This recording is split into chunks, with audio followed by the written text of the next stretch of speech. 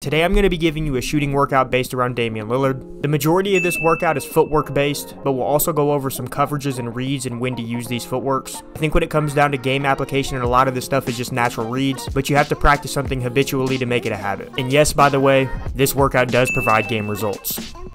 Launches a tough three-pointer. Now, you can do all of these footworks and all these drills out of the mid-range, and I would probably recommend that if you have the time, but today we're just going to keep it to the three-pointers, as this range is typically when Damian Lillard has the most amount of spacing to do these moves and hit these shots. So to begin with, we're just going to start with our typical inside-out footwork, meaning that if you're dribbling left, your footwork should be right-left, and if you're dribbling right, your footwork should be left-right. You see Damian Lillard do this pretty consistently, and it's probably the easiest footwork to get to. You're going to want to make 10 reps going each way. Make sure you find your balance before you go up and get those feet popping into place. You should be able to hear your sneakers squeak before you go up into the air.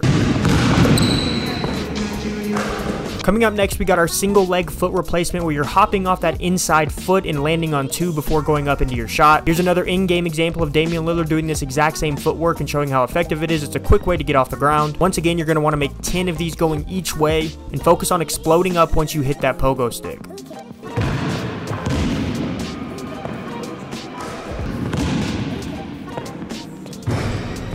Coming up next, we're going to go back to our inside-out footwork that we did in the first drill, but this time you're going to add a pump fake, regather yourself, and then go back up into your shot. Now, this is going to allow you a little bit more time to really pay attention to your feet. Also, your ball path on your shot line, make sure that it's smooth and upright. A lot of times when you're shooting from further away, and especially in this drill when you're having to focus on footwork, that part of your shot can get sloppy. So when you're making 10 going both ways, just really focus on keeping your fluidity once it's time to actually go up into your shot and hold that follow through strong.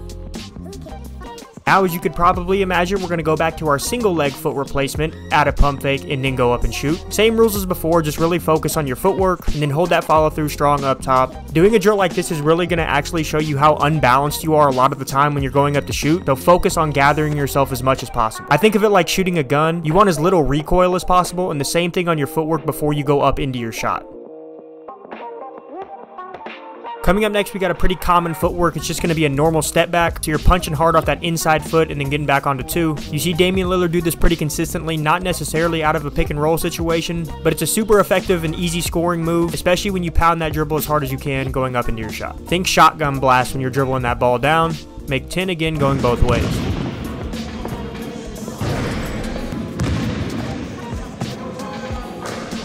Last but not least, we got our punch drag. This is a super violent and super effective move if done correctly. A couple of the keys to this are making sure you're low, and to test ourselves to make sure that we're low, we're touching the ground during the drill. As you can see right here by this in-game example, dipping this shoulder makes the defender have to respect your drive, but it also allows you to build up a lot of explosiveness to get that separation. Make 10 going both ways, and then that is going to be your Damian Lillard shooting workout. Hope you guys enjoyed this video. If you did, be sure to hit the like and subscribe button, but as always, thank you guys so much for the support, and we'll be back soon.